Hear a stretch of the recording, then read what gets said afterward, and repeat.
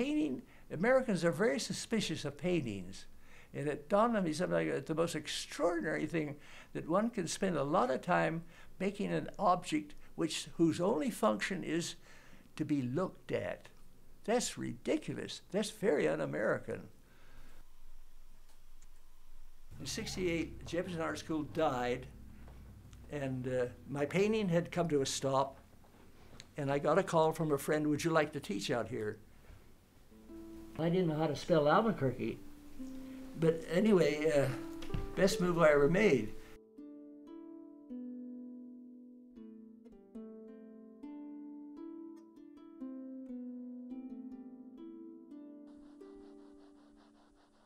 I came from a very strange family, but I realized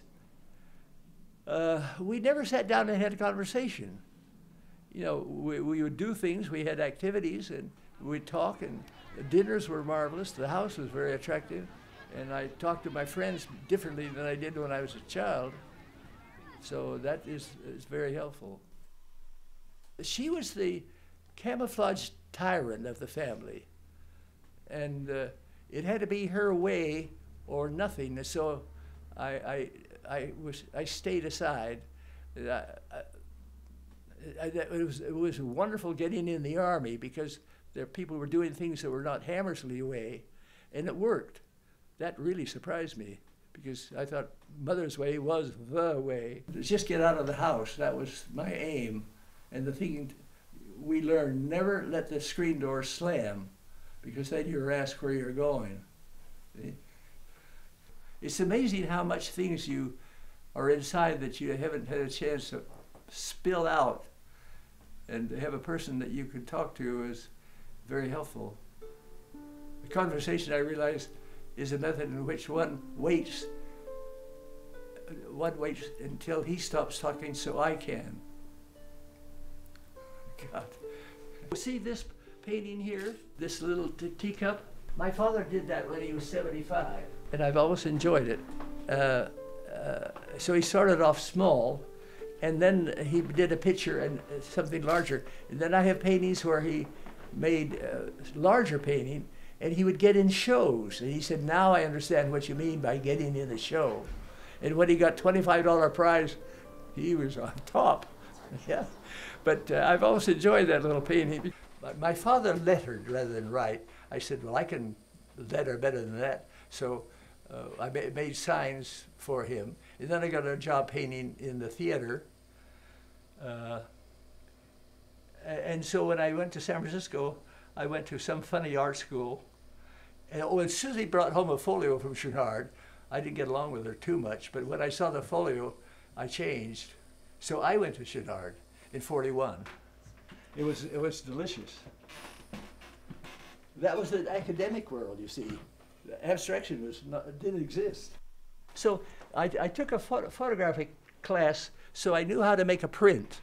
When I first went to university, when I left art school, I didn't know what to do, so I was just winging it, which was un-Hammersley-like. This shop is where I make my frames long ago. The things, everything you see up, I've made the frame. You see this laugh here, this here? That's taken down from the ceiling in my living room, but it was a nice texture. And this is where I used to paint. After I taught for 3 years, and I put enough money aside to just work, I was very successful in being invisible for many years. Why were you invisible? No one liked the paintings. Why? Oh, because it's very difficult, hard-edge paintings. See, people who were used to seeing a portrait of a man or a landscape, and then they give shapes, it's like they're being cheated. Oh, that was ridiculous. But I was so astonished what, you can put down a shape and they just lie there. And then you make a movement and it comes alive. I never quite understood that, but it's marvelous. The shapes have attitudes, and the painting just clicks. It's just unbelievable. It's marvelous. I had a small canvas. I was going to do a portrait, and I would divide it in threes. and I was going to start the portrait, but that shape, that would look nice if that were blue. But no, I was going to do a portrait. But I mean, I didn't want to waste canvas. You see, I was very particular about money. But anyway, I did the whole thing, one rectangle after another, without thinking. And I burst out laughing. I said, my God, this is marvelous. So that started the hunch painting. I see a canvas a certain size, and I can see a shape there. I squeeze the paint on the palette knife and apply the paint until I got the shape I liked. So I'd look at the shape in the canvas, and they felt good. So I'd wait until it created a brother, and then I'd put him in, and then there was no reaction, so I put it away. And so that taught me faith. And I would have 14 canvases leaning against the wall that I'd been working on. I rented a small room over a garage, and so one morning I'd come in and turn it around, no reaction. And I turned all 14 around, and there was no reaction, so I went home. Doing nothing is a painting principle. If it doesn't come, don't do it. I never made mistakes, never changed things. It was unbelievable. You could see some of the paintings that are related, and then this one has nothing to do with anything. So I leave myself open to these things. Like I inherited a lot of stretcher bars. Someone asked me, why the square? Well, this friend had given me a lot of stretcher bars. He'd left art school. So I put the canvas down to get all the most paintings I could get out of that canvas. And then when that was exhausted, I went to the square. There was a lumberyard I would visit, their trash can, and they were throwing out some paintings like 12 inches square, 8 inches square. And I came home with these pieces of wood, and it dawned on me, after I'd seen a Da Vinci show in Santa Barbara called Leonardo Visits Da Vinci, or Da Vinci. And there was his contemporaries, and then this small drawing of a man with drapery. And to look at it, you'd get close. The minute I got close, I realized it was the size of my face. So there's paintings that you can comfortably hold. There's paintings the size of you, and then there's small paintings the size of your hand. That really surprised me, but I would have ideas, and I'd project it on a blank canvas that was large. It didn't feel right, but the small painting, it clicked. Oh, I was so surprised. That was wonderful. When you come in, there's my supply of small geometric paintings that I have left. See that painting in the far, that was a hunch painting. Now see, I may see a red triangle, and I'd put that in, and I'd wait, another piece would come in, and until the piece after piece would come in. And you see, I didn't want to spend time mixing the colors, so I had all these colors. I had 75 more than there. And that was delicious. I didn't have to do anything. The impulse was here, and I applied it a few minutes later. And that was lovely. I would paint by squeezing the color from the tube on a palette knife and applying it to the paint. No drawing, no nothing. That's how that started. And then one day I was going to Pomona College. I taught there for a few years, and I saw a painting in my head. And I came home and put it in a book. And then it scared me because it was only 4 shapes. And so we both aged together until one morning I painted it. And the Birth of the Blue catalog, do you know that? Mm-hmm. That painting is near the front of the book. All these different things, I was trying to go someplace, I don't know where it was, but until I hit it. See, this one I may have made because I checked it. Now, if I liked it, then I'd put it here. Then we'd rest a while because I wanted to be sure it was right.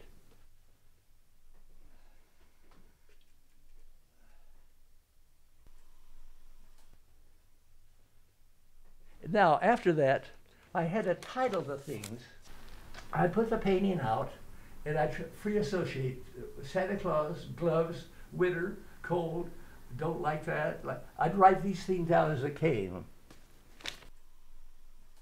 I was thinking of my mother, who didn't like these paintings, but if I give her the yin-yang symbol, I made one something like that, and I called it Next is Now. So the person that would like the painting, they'd look at the title, and then they would see it do the same thing in the painting. So it kind of opened their eyes, and I would feel better. I heard of a painter in Israel that would do a painting a day, and I thought that was very interesting. The painter should be able to shift in any gear. So I tried that, and I said, I'll try a big one. This was one of the early organic ones. It was out of my depth. I couldn't handle it. So I went to small painting, and then as I got older, it stopped. I get ideas, but I didn't have the energy to do anything. But I had finished working.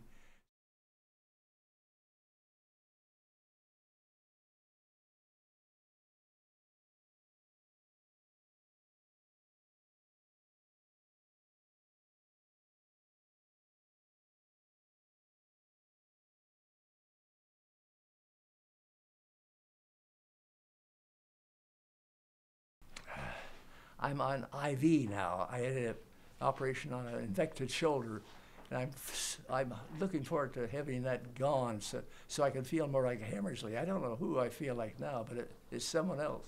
Are you not painting now? Oh, no. You're not painting? No, not for some years. But what about, you're not doing any drawings or anything? No. None? No. None. It's like a dessert. Nothing is dessert. High school and college, you were directed to some legitimate occupation, like a doctor or a plumber or something that's tangible. There's a great pleasure in making something that rings right. When you walk outside, what do you see? With what's ever around me. People are running or walking and they're listening to music. That doesn't make sense. You're going to listen to music or you're going to run. And when you run, I mean, you're pushing air aside, and then you have a continual new vision, all these things around you. And that is very exciting. I mean, if you let yourself alone, and then you can turn around and walk, and it's a form of meditation. You just think out things. I mean, you can do anything when you walk. I'm very good at lying down. If I let myself alone, then things come, and that's very helpful. Blank spaces are so important. And then I like to think, if I make something that pleases me, I like to think it has some relationship to anyone who looks at it. He'll see Next Is Now, or he'll see Foxtrot. There's no people dancing, but those paintings make you think of a dance. The base reason for doing a lot of these things is to shock Mother. It's to shock the establishment. Freedom is individuality. Painting is gone. Painting is you very seldom see painting. We're all merchants. We're all merchants. But I'm very aware of things that are alive. I just see things that feel good, and I know I'm being added to.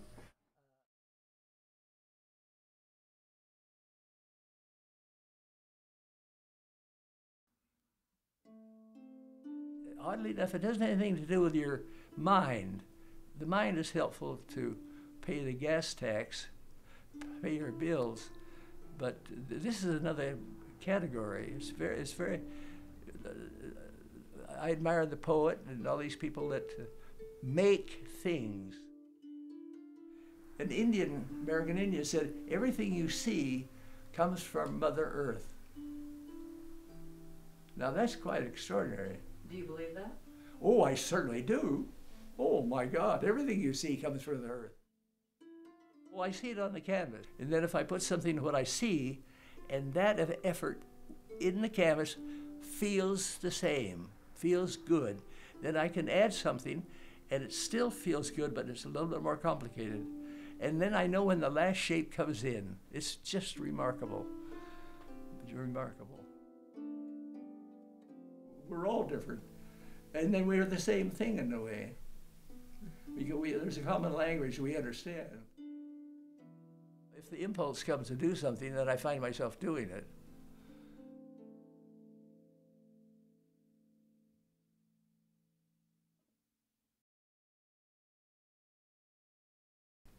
So that's it, right?